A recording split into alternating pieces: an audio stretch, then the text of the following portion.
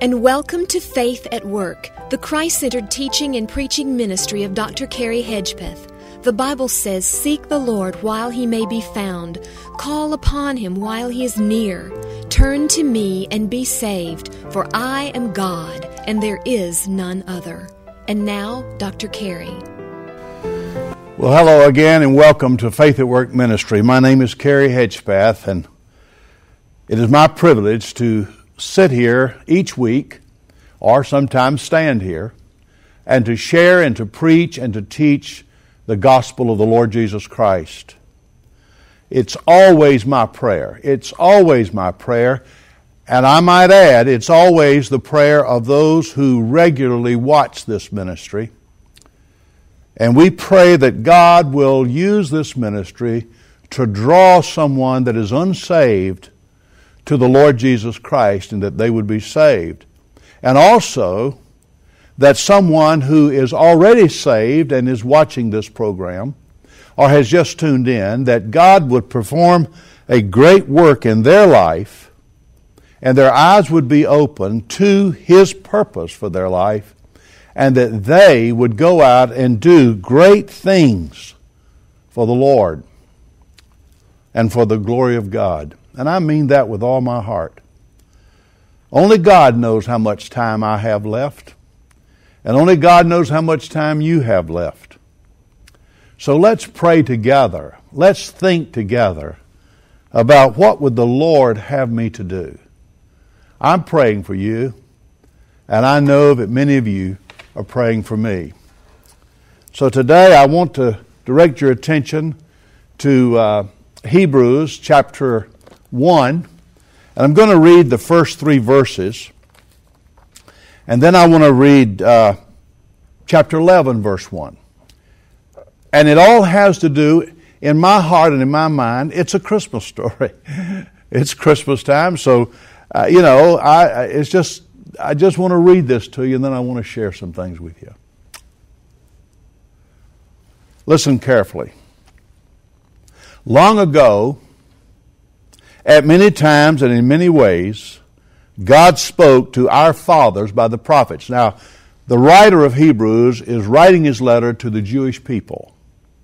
And he begins by saying, a very long time ago, God spoke to our ancestors. He spoke to our people. He spoke to His people, the Jewish people, and He spoke to them by the prophets. But in these last days, and some of you that may not know Scripture or understand these things, we've been living in the last days for the last 2,000 years. So he says, but in these last days He has spoken to us by His Son, whom He appointed the heir of all things.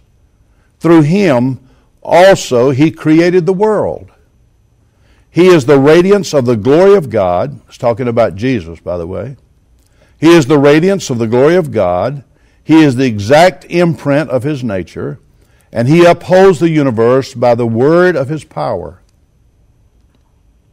After making purification for sins, He sat down at the right hand of the Majesty on high.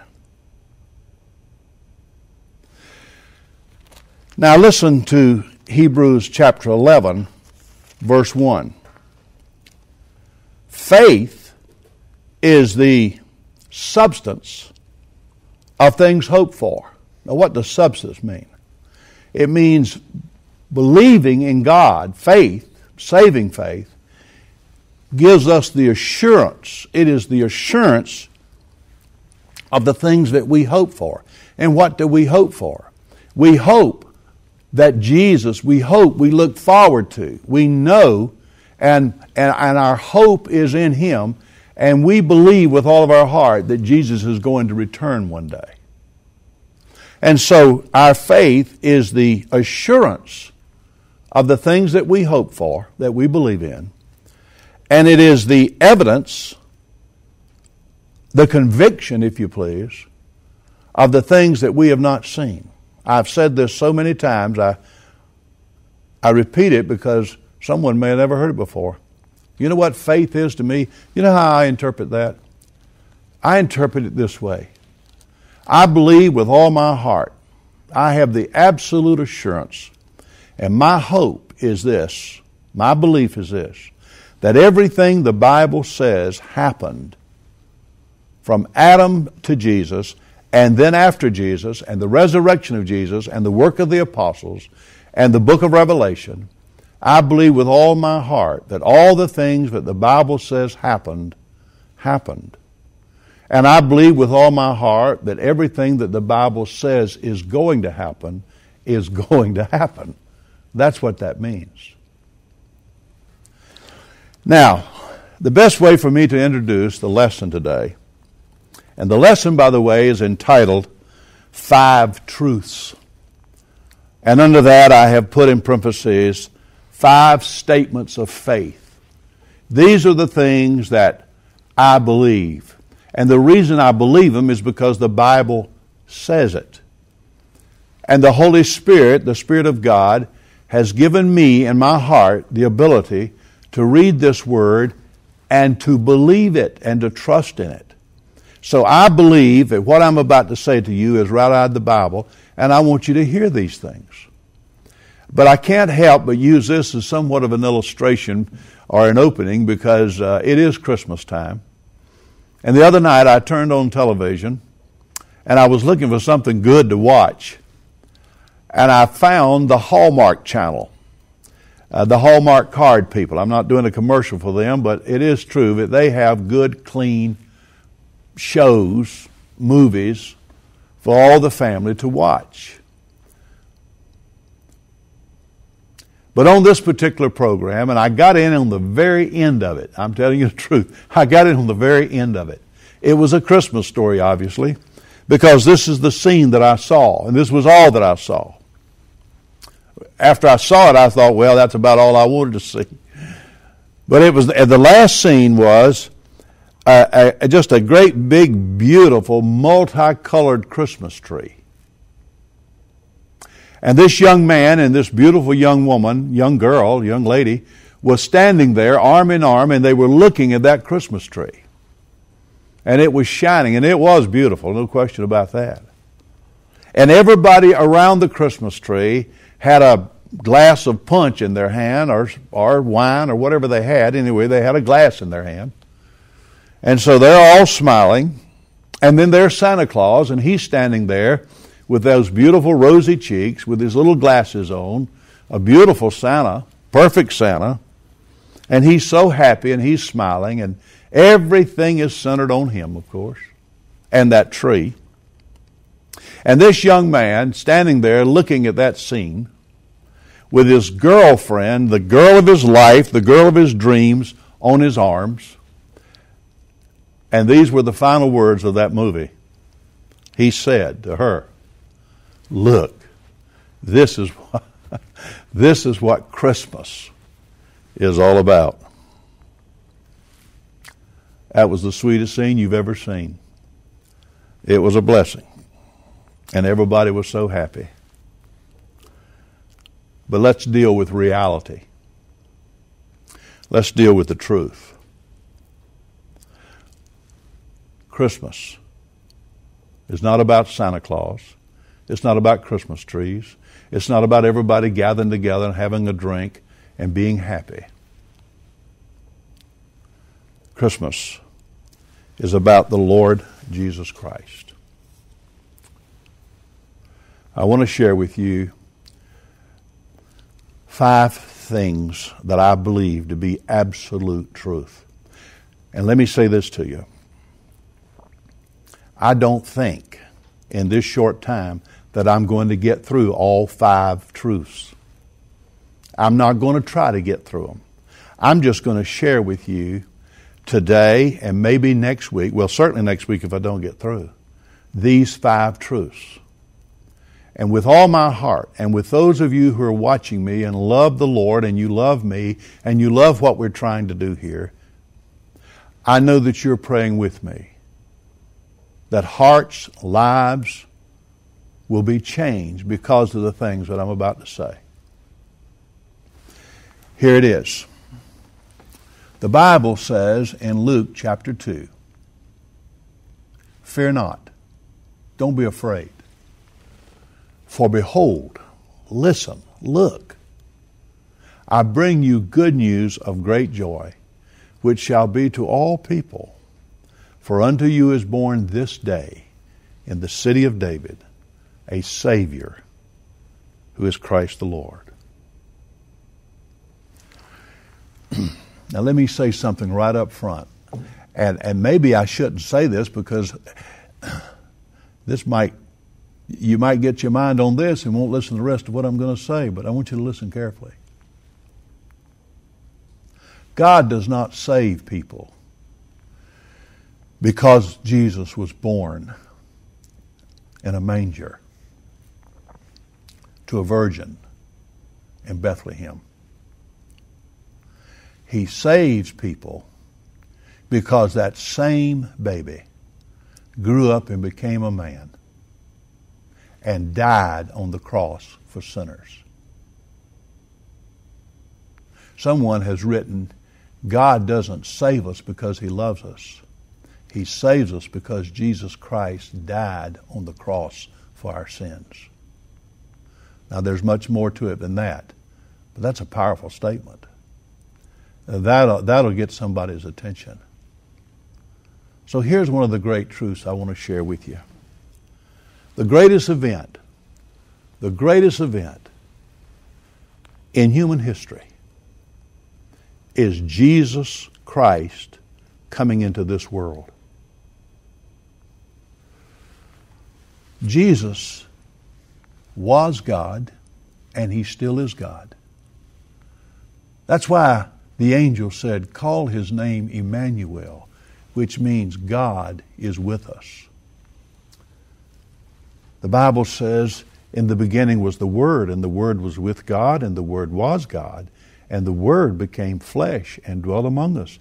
And we beheld His glory full of truth and grace as the only begotten of God. The only begotten God of God is what the Greek really says.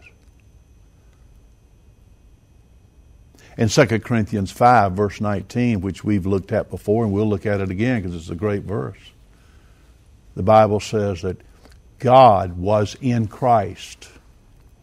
God was in Christ, reconciling, restoring, if you please, bringing back, drawing people unto Himself. What kind of people? Sinners. God was in Christ, reconciling the world, sinners, unto Himself. Jesus is God. And Jesus came into this world to forgive sin. No one can forgive sin but God. Listen, think about this now. No one can forgive sin but God. Jesus forgave sin. Jesus forgives sin. But no one can forgive sin but God. Jesus forgives sin. Some of you are listening to me right now and you're saying, well, I've heard of Jesus all my life and I've heard all these stories, but I hadn't thought about that. Only God can forgive sins, and yet Jesus forgives sin. In the Bible, Jesus said to a man, your sins are forgiven. And those Pharisees said, who does he think he is? He makes himself out to be God. Only God can forgive sin. Bingo. Only God can forgive sin. And Jesus came to forgive sin, and He forgives sin. He gave His life for my salvation. He gave His life for your salvation. He gives forgiveness. He gives peace and assurance. Would you like to have the peace of knowing that your sins have been forgiven? Would you like to have the peace and the assurance that you are saved and when you die you're going to go to heaven and be with God, which means you're not going to go to hell and be with Satan? Would you like to be saved? Would you like to have, and I'm telling you this, I wished I could jump up and shout, but I can't. The cameras would miss me. And you wouldn't want to see that anyway. But Jesus gives joy, unspeakable joy. Would you like to have joy and peace and assurance and salvation? And would you like to have purpose for your life? Real purpose. Would you like to be called and given a work to do that is the greatest work in all this world? You know, that's what I'm doing right now. The greatest work in all this world is to preach and to teach and to share and to testify about the Lord Jesus Christ.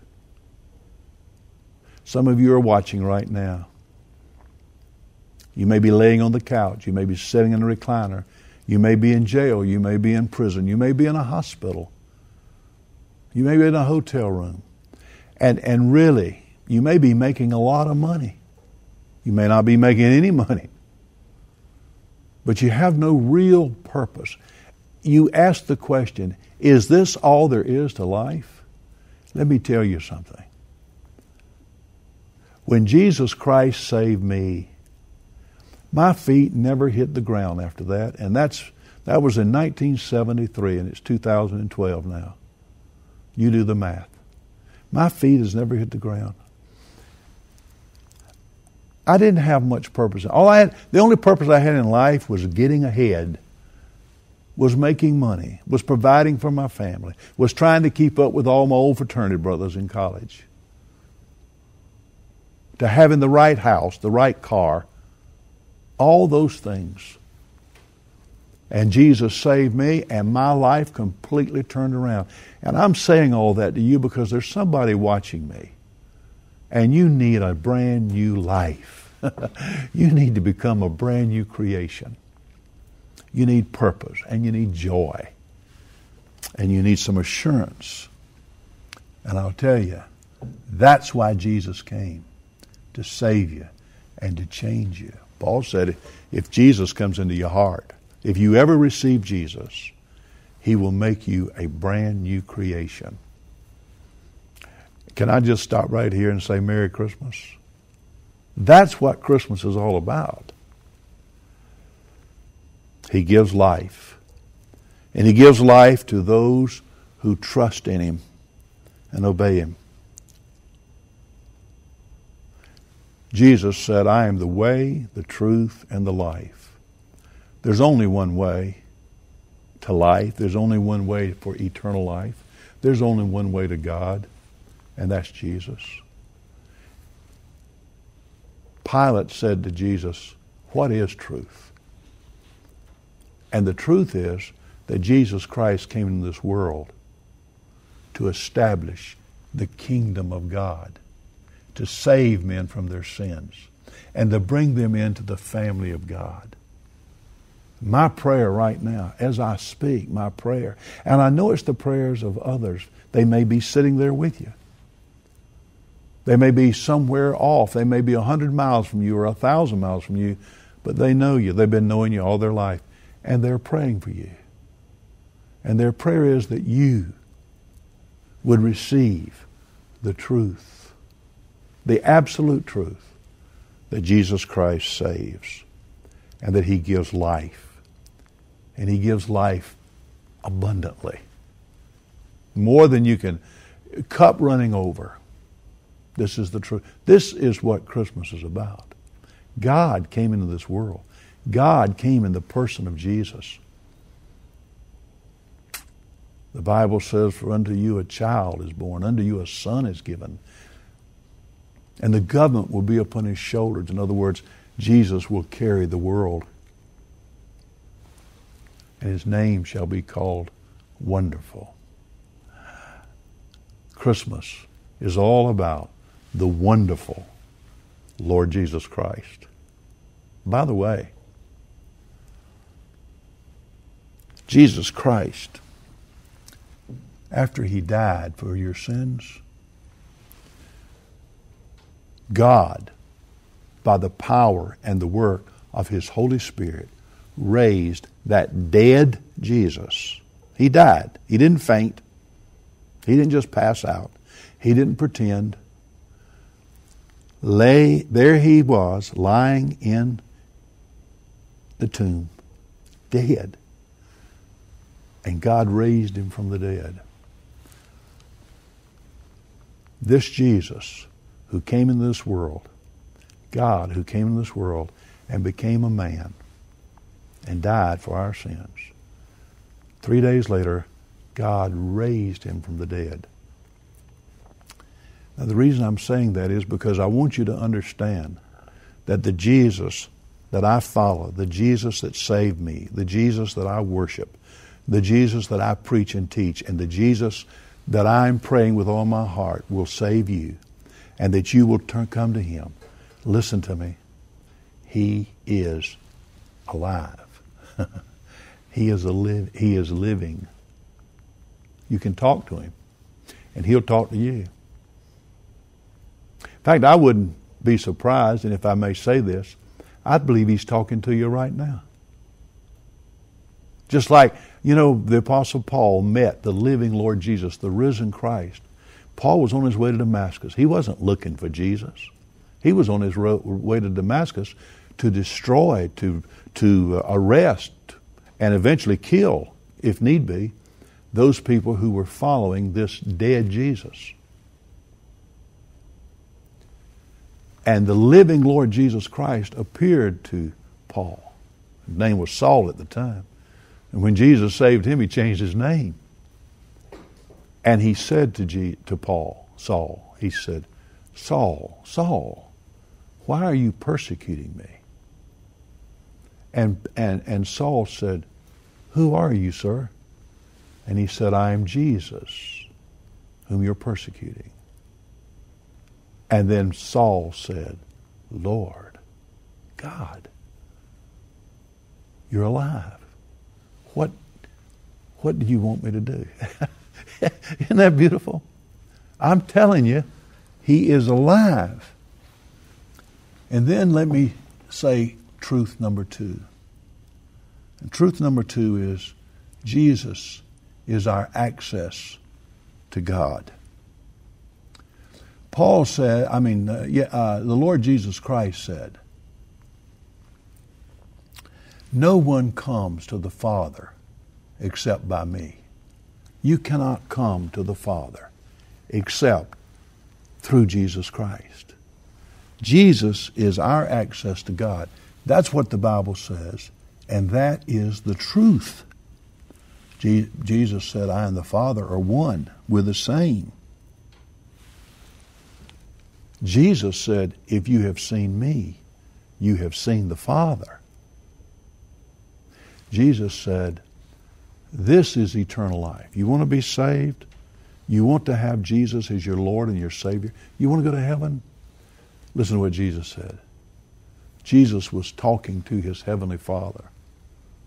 And Jesus said, this is eternal life, that they know you, the one true God, and Jesus Christ, whom you have sent. If you want to know God, if you want to know God as your Father, if you want to know Jesus as your Lord and your God, turn to him, believe in him, believe the Word of God. And those of you, if you truly believe and you trust in God, do you realize, now just think about this, do you realize that your name, Carey Hedgpeth, Charlie Johnson, do you realize that your name and your life and your needs and your circumstances are on the mind of the Lord Jesus Christ every day? That Jesus Christ, the Son of God, and God the Father listens and talks with each other every day about you. The Bible says Jesus is now in heaven making intercession for us. We're on his list. We're on his mind. So when you pray, Jesus said, say, Our Father. I'm going to have to stop now. We'll pick this up next week. But before I close, let me just ask you this. Please stay with me next week. And then right now, if your heart is if you feel a tugging or a pulling or a pushing of your heart to turn to God through Jesus Christ, that's the Holy Spirit of God doing his work in your life. And I pray with all my heart that right now, in this Christmas season, that you will surrender your life, surrender your sins, and give your heart to the Lord Jesus Christ. That's my prayer. I look forward to seeing you next week. Now, I hate so bad to change the subject, but I do need to do this. There are many people that are watching this program that pray for us. They write me letters. And there are a few that financially support this ministry. Now, it's not my responsibility to raise money. I really mean that. I don't believe in that. It's my responsibility to be faithful to God Almighty and to preach the word of Christ. And it's God Almighty's responsibility to raise the money to pay for all this. And how does he do that? He speaks to the hearts of people that listen on a regular basis. And then they respond to him. Listen to me carefully. If God is speaking to your heart through this ministry, if you're being blessed by this ministry, if you believe in me and you're trusting in me to be honest and to preach the word of God, would you listen to the Lord and would you support us financially and with your prayers? I need to hear from you. I need to hear from you. The Lord bless you. We'll finish this message next week. Please watch us and pray for us. I'll see you next week. The Lord bless you. We sincerely hope today's message has both encouraged and challenged you to seek a closer walk with our Lord and Savior, Jesus Christ. Please write Dr. Carey and let him know you're praying for him. The address is on the screen. Hearing from you is so very important. Thank you for watching, and remember, until next time, pray for Dr. Carey and plan to invite a friend to watch. This is Dee Hopkins saying goodbye, and may the Lord Jesus be your master.